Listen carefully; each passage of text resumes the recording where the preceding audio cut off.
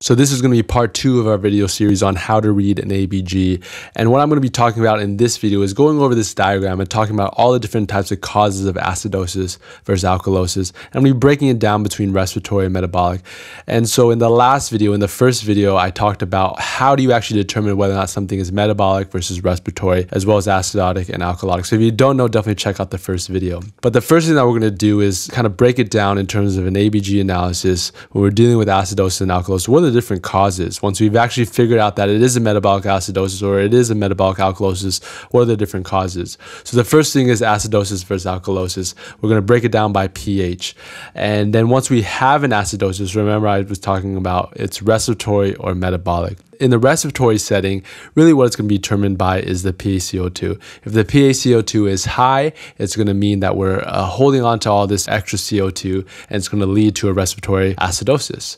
So in broad strokes, a respiratory acidosis is caused by hypoventilation. You're holding on to all this extra CO2, right? We have all this extra CO2. It's causing hypoventilation and leading to a respiratory acidosis. So things like CNS depression, some type of airway obstruction that's leading to that you cannot ventilate properly, a pneumothorax, COPD, restrictive lung disease. Obviously, these are going to be more in the chronic setting. We didn't talk about acute versus chronic respiratory acidosis, but these would be more in the chronic setting, and these would be more likely be in the acute setting. The next thing is going to be a metabolic acidosis.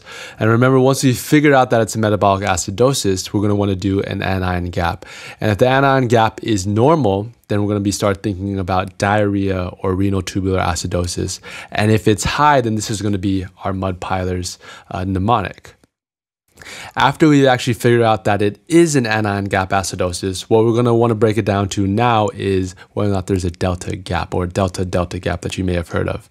And so if it is low, if the delta gap is low, remember the delta gap is, the equation is the patient's anion gap minus the normal anion gap, which is around 8 to 12. And then adding into the bicarb. If this is low, then that means we're going to have another non-anion gap acidosis, which is everything over here. And if it's high, that means we're also going to have some type of metabolic alkalosis in addition to our anion gap acidosis. And I'll talk about that in a second. For more educational resources like our H&P notebooks, check out medicalbasics.com.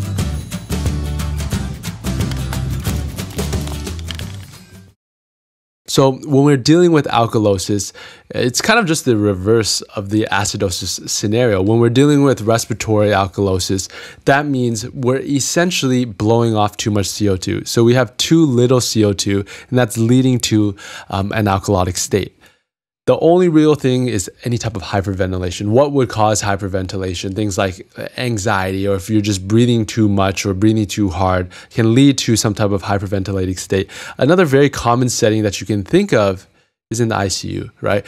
These type of respiratory alkalosis or even respiratory acidosis can be self-induced, not self-induced by the patient, but self-induced by us. So when you're thinking about patients who are being ventilated, this is a very common scenario where these things can go wrong, when you can hypoventilate or hyperventilate somebody in the ICU when they're on some type of supplementary ventilation. So the last one that I'm going to mention is going to be metabolic alkalosis. And there are other causes, alkali consumption, Barter's, Gittleman's, which have to do with the hereditary kidney diseases. But the most common one is going to be vomiting that we're going to be thinking about. And why is this the case? Well, when you vomit, you're vomiting up all of our stomach acid. So that's going to be all this acidic content that you're getting rid of, and that's why it's going to cause an alkalosis. And this can lead to a metabolic alkalosis. So this is a great summary of how we have to deal with any type of primary acidosis or primary alkalosis. This is the best way to kind of approach it. We deal with our pH, figure out whether or not it's low or high. Then we have to figure out whether or not it's going to be a respiratory acidosis or whether or not it's going to be an alkalosis. And remember, I was talking, what I like to do is just take one component. Look at the PaCO2. If it's high in acidosis, then it's got to be a respiratory cause. And if it's low in alkalosis, then it's got to be a respiratory cause, a respiratory alkalosis.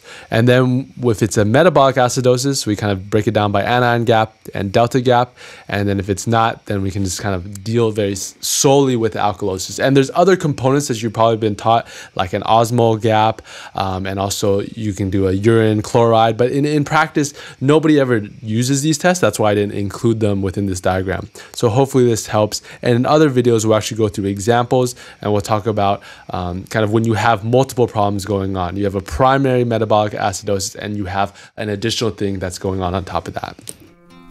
Be sure to check out our website, medicalbasics.com, for more educational resources like our medical ID cards. And don't forget to subscribe to our channel for more tips and lessons.